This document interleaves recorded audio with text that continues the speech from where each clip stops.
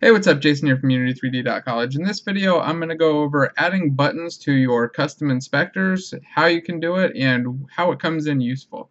So here I've got a little demo set up with an enemy, and if you look right here at the script, you'll see that there's a die button. So imagine a case where you're playing a game, building out your game, and you want a quick, easy way to just destroy enemies from the inspector. Now, if you can just delete them, then hey, you can just select them and delete them. But a lot of the time you have some extra logic that goes on when they die. Maybe you gain experience, or they go back into a pool, or something else happens. So adding a little button like this that I can just select the guy and click and have him go through his whole process makes it really helpful. So let me show you how we set that up. The first thing you'll see is we just have an enemy script, and this enemy script is super simple. All we have on here is a method called die. It could have any number of other things, but this is just a demo of destroying it with this button. So it doesn't really do anything other than die. But we also have this enemy editor.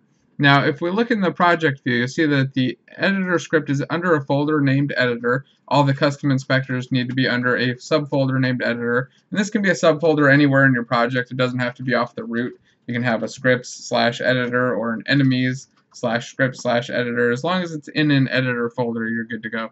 Now, let's take a look at that script. The enemy editor works by first inheriting from the editor base class, and then you give it the custom editor attribute right here and pass in the type that this is the editor for. And what that's going to do is make it so that this target is that type. So this target will be an enemy, and this will also show up only when you select enemies and when there's an enemy component.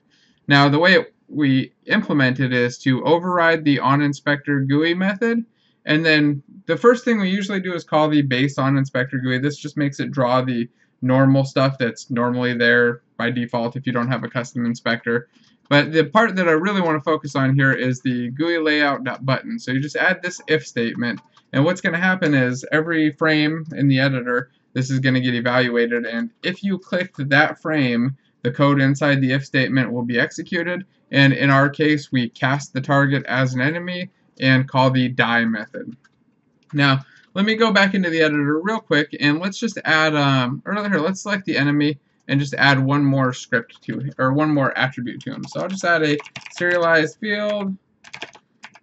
Whoops, if I can get my autocomplete right, and then I'll do a private int health, and let's set it to like 100. And I just want to show how the base call matters and what it's doing here. So you see here it shows up health is 100 now once it finished recompiling. Now let me go back into the editor script, and remember, if I disable this onInspector GUI, what's going to happen is that health field is no longer going to be rendered. So if I don't do that, I have to actually go in, see it's missing, and implement those myself. Usually I just let them kind of auto-implement. Now I want to show one other case where this can be useful, and it's a slightly different situation, and that's with a spawn point. So here, let me just delete this enemy. And you see here I've got a spawn point set up, and there's a button for add destination. So I've used this in situations where I'm spawning NPCs, and they have destinations that they walk to, and I want them to be spawned as children, and I don't want to have to manually go in there. So what I can do is add a button like this that just adds a child at edit time. It'd also work at runtime, but it usually uses this at edit time. And I just click through to add destinations. And now, while my current destinations here are just a transform, just an empty game object, a lot of the time what I'll have is some kind of a linked system where there's actually some code that needs to go in, some fields that need to get set up for these destinations, and even custom inspectors so I can see where they are. But like I said, again, the point was to show that these buttons are useful both in editor, like when you're building, and at runtime. I've used them for both cases more times than I can count. So let's look at the script real quick, I guess, before I wrap this up. So if we go in and edit the spawn point script, you see we just have a number field. It's not actually showing up. That's because if we go back over to spawn point editor, again, I have commented out the onInspector GUI.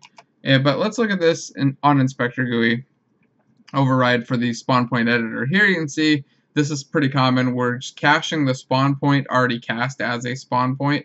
Again, it's because we're using custom editor of type spawn point. That target will be a spawn point.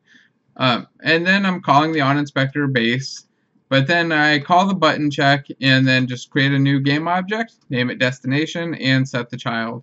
So again, very similar to what we did before, but I also want to show you one extra little bonus thing here, and that's the toolbar option. So we had a number field on there, and to say I want to set a field on this inspector, I can do it with the button click too. Like I want to click a button and it sets a value to something, but I can also use the toolbar option here. So here you see I've got GUILayout.Toolbar, and I pass in the existing value for it, so the existing value for number, and then an array of strings. And let's see what that looks like in the editor. I'll jump back over here, and as soon as it recompiles, you can see we've got the number from the onInspector GUI base call. But we also have these buttons. They're kind of like buttons, but they're a toolbar of buttons that we can select that set a value. And again, we don't have to just set a value. This could like totally change the layout of everything. It could modify what kind of enemy this is. Maybe it switches like to a caster and a whole bunch of stuff changes, or we switch to a sword fighter and then a bunch of other things change. So it's just another way that you can put in buttons where you can have multiple that are kind of like single select buttons. Anyway, I hope this is kind of helpful. There's a whole lot you can do with custom inspectors and buttons in particular. I really love using them. So please share this video if you like it. Don't forget to hit thumbs up and subscribe. And thanks for watching.